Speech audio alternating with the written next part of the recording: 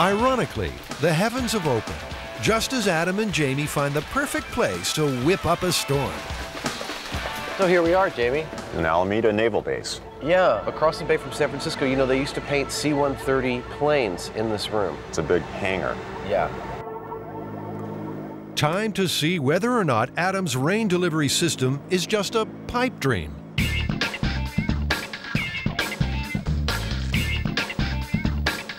"150 feet of pipe with sprinkler heads every 6 feet. I'm actually really pleased with the way things are going.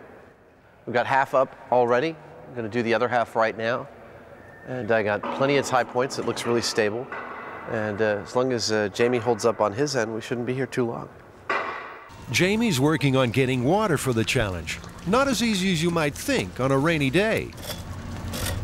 It's legal to tie into these fire hydrants, but you have to go through the fire department and you buy or rent a meter that allows you to tie into it and keep track of your water usage. Accessing water's one thing. Getting it to travel 60 feet straight up in the air is another.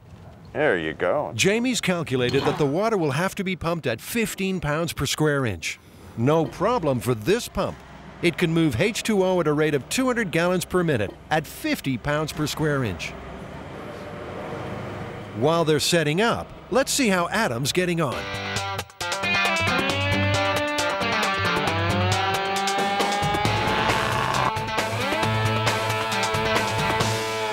That might be enough, but you know what? I don't think so. Guess that means he's finished the rain rig. With the pipes in place and the water pumping, the MythBusters are keen to give the rain a dry run.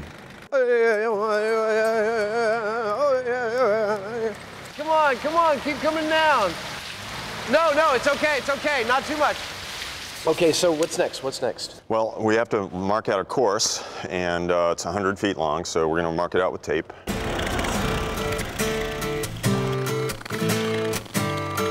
We need to get another roll and attach it to this so we can make it to the other piece of tape.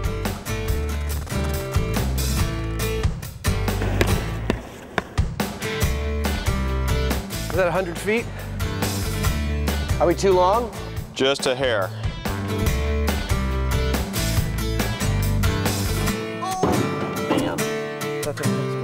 On some of the tests, they plan to add wind as a variable. You know, I'm not getting this at all. It's like, you don't want one starting at the end line, or at the start line? No. Here, come over here. I'll draw it out for you what I'm thinking. Probably here, blowing like this, or going like Looks this. like they can't agree on a fan We plan. want to get it the fans as close to the course as we can anyway. Not necessarily. Consistency is more important than the highest wind speed. Let's set it up my way first. Okay. Of course I want to set it up my way first. Do you want to set it up your way first? I don't care, Yes. actually, Adam. For this experiment, they're looking to duplicate average rainfall, between 2 and 3 inches per hour. Digital gauges are set out along the course. Oh, these are fabulous.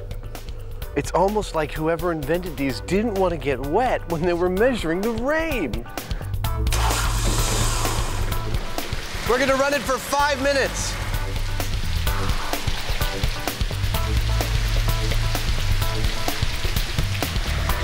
I can't tell how big the drops are. So currently we're getting just about 1 3/4 inches per hour. We want to goose up the throttle just a little bit, and we should have the perfect amount of rain. I'm ready to dress up.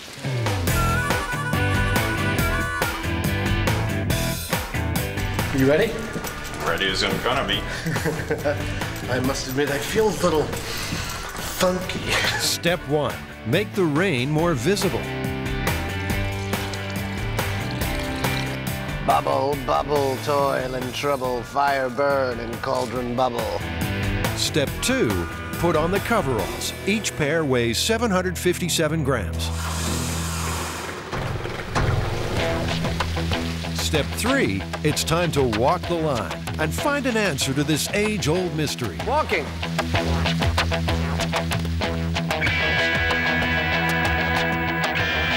Our high-speed camera, running at 1,000 frames per second, captures every single droplet. Adam and Jamie will walk the course twice, once with wind, once without. And stop. Each take is timed. Then the coveralls are straight off and onto the scales. 785 grams. What was the original weight? 757. 757. Cool. So 18 grams of water. And the results faithfully recorded. Now, Jamie's turn to be under the weather.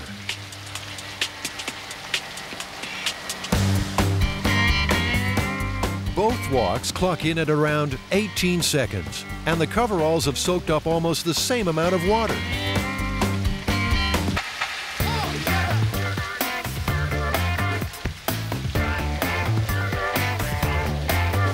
But what happens when Adam and Jamie up the pace?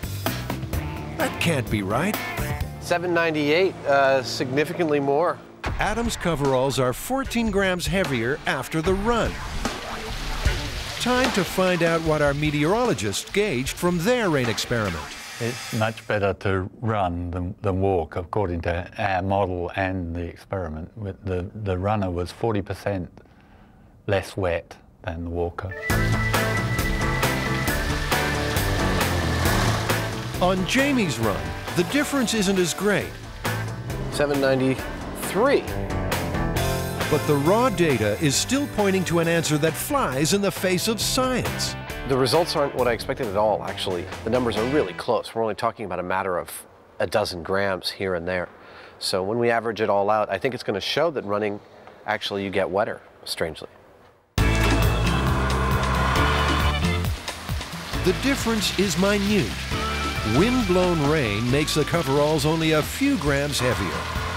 The overall result, however, remains the same. At the end of the day, 8 pink-tinged coveralls tell the story. After the running, the rubber suits, the getting wet, crunching the numbers, what's the final result? What's the verdict? Better to walk than run.